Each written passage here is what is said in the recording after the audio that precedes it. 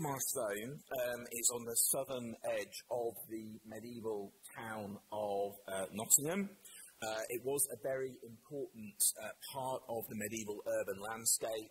The name is telling you something about its location. It's down at the southern edge of the cliff face of the sandstone rock on which Nottingham is built, and runs along the banks of the River Leen. It was a very important area for medieval industry, including tanning, and then became, over the course of the 18th and 19th century, a slum area of Nottingham in the city centre. It was then cleared by the City Council in the 1970s for the construction of the super-duper Broadmarsh shopping centre. There's the site. In terms of the heritage of the area, photographs of the streets in that part of Nottingham, including Drury Hill, which led down from the market square down to the river valley, show this was a densely occupied urban neighbourhood full of medieval timber frame buildings. Looks very much like the Shambles in York, that was all swept away by the City Council. There is a long memory among the people of Nottingham of loss for this part of Nottingham city landscape, and quite a lot of lingering resentment at the way in which urban developers and the City Council in the 1970s acted in sweeping away something that was quite distinctive and unique to the city. At the same time, there's also quite a lot of fondness for the old Broadmarsh shopping centre. It is where people went with their gran to go to British Home Stores, and where they went for their first date to the Wimpy. So this is a part of Nottingham which has, deep resonances with the people of the city. In terms of the below-ground archaeology, of course, Nottingham has this unique phenomenon of its cave heritage. Again, the caves that you visited yesterday underneath the Broadmarsh underneath what was the Broadmarsh Shopping Centre, part of the City of Caves visitor attraction, are some of the best preserved, but there are hundreds of caves underneath the city, and we know of many more. There were probably, estimates vary, 800 or 1,000 caves underneath the city centre that are known about. And they are an incredibly complex, fascinating, varied and challenging form of archaeology to work with. So many of them go back to the medieval period, and in the example that you saw yesterday, those of you on the tour, we have medieval tanning pits in many of the caves. Many of them have over 30 or 40 medieval malt kilns dug into the rock, so underground maltings for beer. And then they go all the way through. We've got 18th century drinking dens underneath posh townhouses. We've got Victorian follies carved with classical mythology. And then we've got houses. People were living in the caves right through to the early 20th century. And many of them were used as air raid shelters in World War II. So there is a 1,000-year history there. And the Broadmarsh is also a really rich archaeological zone. So we have on Drury Hill, we have the original Anglo-Saxon defences of the Anglo-Scandinavian burh that was constructed on top of the cliff. So that is an Anglo-Saxon urban ditch, very impressive feature. Excavations in the Broadmarsh zone are revealing, as I've said, evidence of medieval industry. The medieval friary was there, so we've got a medieval cemetery. There's also a post-medieval workhouse and a parish and pauper cemetery from the 18th and 19th centuries. This is the current state of the Broadmarsh. It was in the process of redevelopment in 2020 when the owner of the Broadmarsh went bust. Most of you may remember that. And handed back the half-demolished shopping centre to the City Council for them to do something with it. So this is currently the largest urban regeneration project in Europe. taking into account not just the shopping centre but the wider zone, which is being redeveloped at the same time.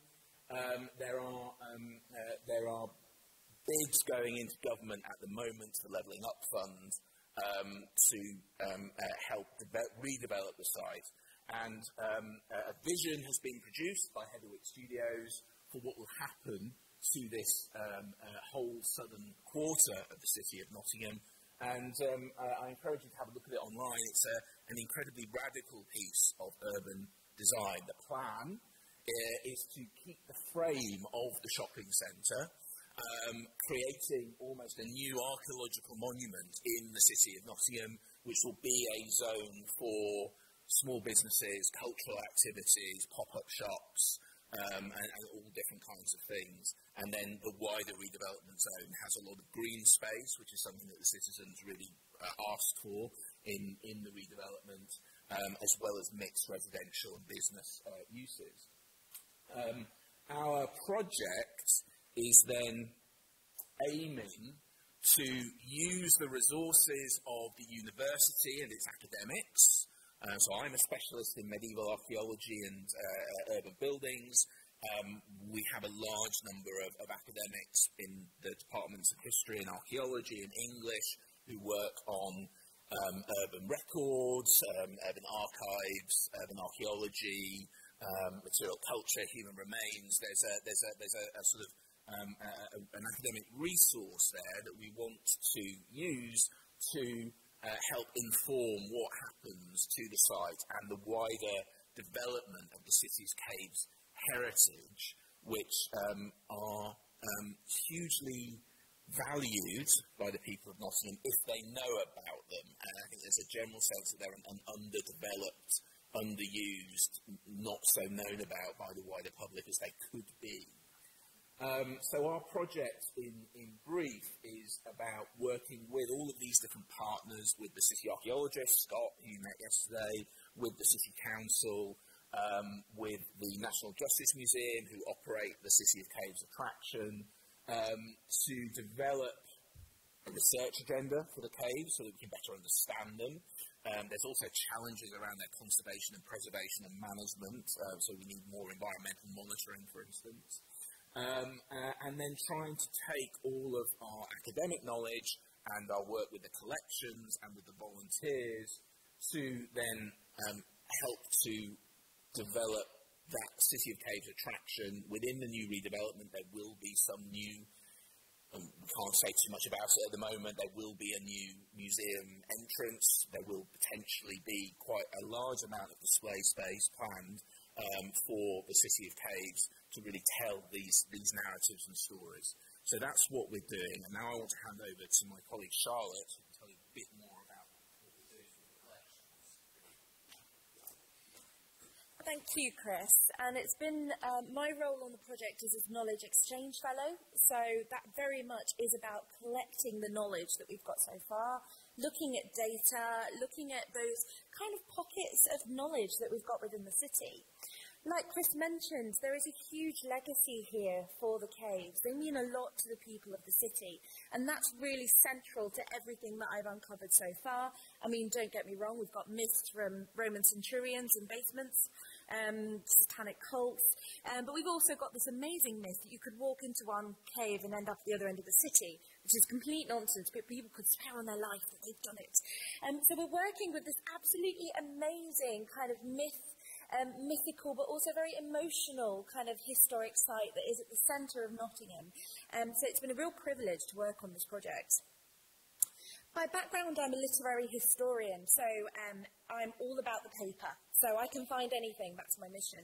And actually one of the really fascinating things with the City of Caves is actually when we look at the archival evidence and what is currently existing and written, is kind of trying to put that back together and work out where these stories come from and how caves are historically referenced.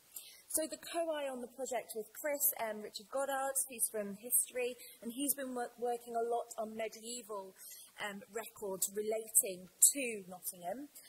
You would be surprised by how many words there are for cave. Anything from kind of rock hole, vault. There's lots of, again, myths about troglodyte caves, there's hermit caves. There's lots of things that are often put with the word caves at the end, which may or may not be caves. So without going too far into an existential crisis about what is and what is not a cave, actually it's been really fascinating to, again, kind of look at the representation of these caves in historical documentation. And that brings us really through the medieval period onwards, and I've actually spent a lot of time kind of going to archives, trying to look at material that is currently catalogued. And as we all know, the catalogued and the uncatalogued are two very different things that we have to work with and manage within these projects. But actually looking through maybe some more unexpected documentation, such as the St. Peter's Vestry meeting minutes, which I happened upon by sheer chance. But we know that the Broadmarsh redevelopment was within St. Peter's Parish, and absolutely the parish infrastructure and administration was really central in governing land use. So we're actually really, really keen on looking at things that might not have been traditionally maybe involved in putting together narratives about caves. So when we're thinking about the City of Caves, I really need to say that we have an amazing group of stakeholders who are our friends in many ways. Anya Roda, who is here, her amazing 2017 report, which is a work of art, Anya, I've mentioned it, but it is, brought together a lot of the collections about the caves that exist in the University of Nottingham Museum, as well as Nottingham City Museums and Galleries, which includes the castle at the moment. So there's a lot of kind of movement of collections as well within there, because I will mention that there's been huge redevelopments at the castle over the last 40 years, and actually there's been a very much a focus on interpreting Nottingham as a city of rebels, which is very much something I believe it is. They have a very good history of burning things down, the people of Nottingham, which I adore, and again kind of looking at the caves as places of refuge and places where stories of characters can really come to life, including Robin Hood, who is totally real. So there's these amazing stories there. I could go on forever. So Anu did a really fantastic report that brought together a lot of the information across the collections, and also the phenomenal Claire Pickersgill at the University of Nottingham as the museum keeper, who as you can tell from yesterday, has been working a lot on kind of bringing the caves into the collection and displaying them here. So as well as unaccessioned material, which is inevitable in any collection when we're thinking about the local societies who work on these and have done a lot of the rescue excavations when we were thinking about the archaeology that needed to be undertaken when the city was redeveloped in the 60s and 70s. There's also the case where actually with caves it can be very difficult to know where things were found, when they were retrieved from backfill, or when they were found in, how do I say, adverse circumstances. So when they were accidentally found, I mean, Scott mentioned yesterday that there was a moment where actually a visitor leaned back on the wall in the caves and found some gold coins. Apparently it does happen. So you can find as well in the museum galleries, there is a case which does have finds from the caves as well. So please do have a look. And it's also got a laser scan of a particularly beautiful mural that is under one of the private houses in the park. The park is an 1870s stunning late Victorian development in Nottingham. What I will say is that one of the issues we work with, and I say issues, but actually it's a challenge that's afforded us a lot of opportunities, but the number of caves which are privately owned. So we're not just working with the stakeholders like the City Council. Actually, inevitably in this project, we are also going to be working with stakeholders who are pubs. Yep, that's a thing. We are going to be formally working with, thinking about how pubs use their cellars and how they actually use the sometimes medieval as well as post-medieval cave spaces, but also the private homes which actually have those amazing drinking dens and those really incredible murals. There are a lot of biblical themes as well integrated in those. So a real eclectic mix of caves, as Chris said. So who has the archaeological finds then? So the Nottingham City Museums and Galleries, the National Justice Museum, some of their cells, not just caves, so they've got a subterranean, they've got at least two, I think, subterranean levels in there. We've got some at the University of Nottingham Museum, the Nottingham Historical and Archaeological Society, and they are a local group of volunteers who've been running for 40 years at least, maybe 60 years, a long time. And also with one of our partners in this project, York Archaeology as well. So it's been really exciting to have that range of stakeholders involved in kind of telling us what they've got and how it can inform our project.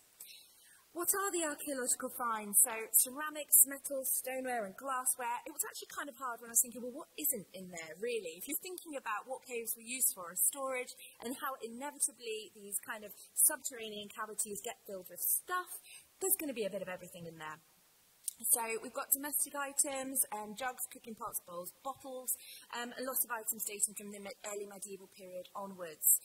So you'll have noticed yesterday, for example, the tanneries, the idea of things built into the caves, but actually there are a lot of things that were put into the caves, and that's something that will obviously help us date the caves and recognise their uses, as well as bring back the stories about the people of Nottingham, which is very much one of the things that's been so enlightening, I'll be honest, about this project.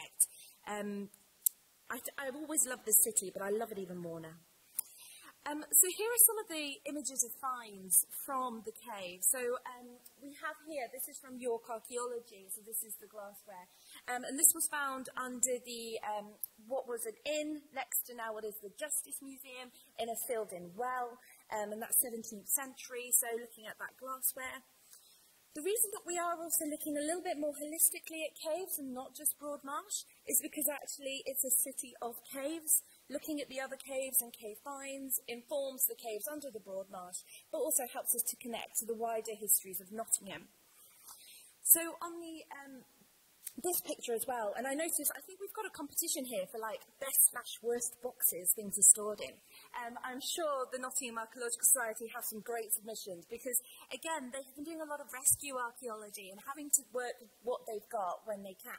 And it's been a brilliant effort, and I think actually in their basement, which is where they store so much, they are currently at the point where they are cataloguing, and we're obviously assisting them to do that as well. So these are some of their finds, and they have open days where they invite people into the basement to have a look at what they've acquired over the years. And there's some really, really incredible stuff there. And I think it's one of those realities as well where they've just got so much, and it was wonderful to hear yesterday about other archaeological collections in similar positions, actually, when you go through the boxes and you're not quite sure what you're going to find. So that brings me on to the final point about community liaison and engagement. So we're really lucky. We have Anna Vallas, who is one of our community liaison officers for the project, and she's done some amazing work. And we've got the Being Human Festival coming up, which is where we're going to put on a lot of events about the caves. You can find out about this online, and there'll be things on our Twitter from next week. But it's really important, and as Dot was saying, and everyone yesterday, that we centre communities and we co-collaborate. We're not just doing things for them, we're doing things with them. They co-create our outcomes. So working with key local heritage organisations and community groups, a programme of public engagement, so that includes digital as well. I think when we think about access in caves, we do want to make sure that people have the experience of being there if they can. But access isn't always physical, and we need to make sure that we're seeing access as a really holistic and creative experience for people to engage in. And we want to celebrate cave heritage. It's something that, with the Broadmarsh development, again, there can be a lot of negative feelings here. It does feel for people that they're missing out on something they might have had without Broadmarsh. And then with Broadmarsh gone, they're missing out on that part of their histories as well. So actually, it's really important that we celebrate the caves and look at the heritage of the city as something that people can really relate to and be proud of. We want to make sure that public awareness is there so that people know about the caves. And, as Scott said yesterday, we don't think any houses are going to fall down caves, but in the past, I think he said a lorry has. That it's very unlikely that someone's going to fall down a hole. But again, we want to make sure that people are aware that actually it's not just look around you. There have been various campaigns in the past to say, look up Nottingham, so the idea of looking at our amazing architecture, including what's in Fothergill, but also look down as well. So making sure people, understand that the area they're in is full of stories. So we also want to work on the development of heritage sector skills and employment as well. So something that I'll be putting on in a few weeks is a manuscript workshop so that people can look at maps and look at paper documentation relating to the caves and their city. And again, that's something that some people feel quite intimidated by if you've not worked with those items before. And I know that before I worked in museums, I was quite intimidated by archaeological collections, and it's only by, sort of rummaging through the stores and giving myself that time to familiarise myself that I became comfortable, confident, and could add that to my expertise. And we're aiming to do the same with these community groups as well. We've gone from the kind of era of rescue archaeology, and now we're kind of looking at how we can embed infrastructure and training into those who have the interest and the enthusiasm for archaeology, which is something we've seen in bucket loads. So, I think that's pretty much everything that we wanted to cover.